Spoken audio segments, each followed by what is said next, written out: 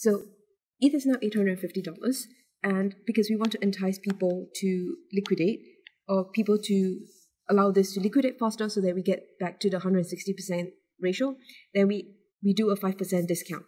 So that will be $807.50 for 1 ETH. So what we want to do over here is, firstly, we want to assume that X is the amount of ETH sold.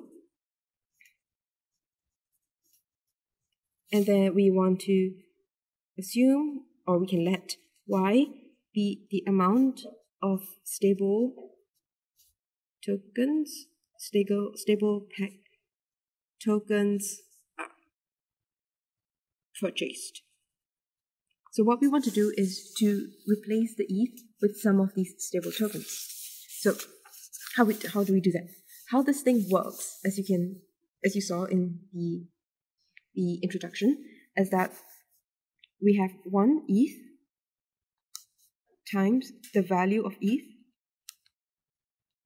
divided by the amount borrowed. You get 160%, which is 1.6. And so this, initially, it was 1 ETH times $1,000 divided by, we borrowed $625, you have 160%.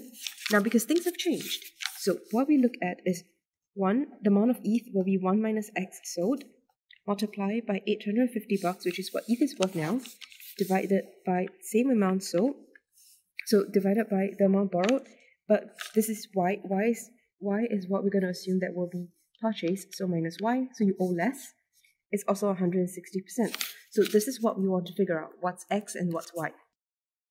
Okay, so what I want to show you over here is that Y, which is the USDC or the stablecoin, is really the amount of X that we're going to replace times this discount rate, which is 807.50 cents. So this is the rate that we're looking at. So this is what the new state would be. 1 minus X, which is the amount of ETH liquidated, times the value, which is 850, divided by 625 minus Y, which is the amount of USDC that we're going to repay, or the stablecoin that we're going to repay. And the ratio will be 160%, which is 1.6. So if you just do the math out, and you just replace Y with X, and you just move X to one side, X you get 0.34, and Y you get 274.55. What does this mean? This means that the person who liquidates, the liquidator, bought 0.34 ETH for the value of 274.55 stable coins.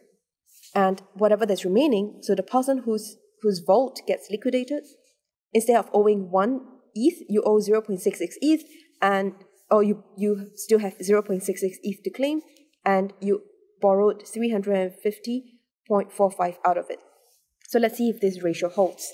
And to calculate this ratio, you basically get 0.66 ETH times $850 divided by 350.45.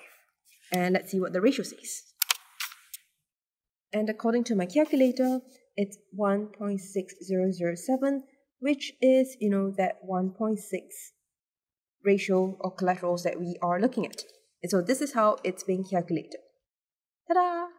So that's it. That's how you calculate the collateral ratio if your asset drops. Of course, if your asset rises, then that's fine. You can borrow even more, or you can just let it be, because the minimum ratio is 160%. That's it. If you have any questions, just drop them in the comments below.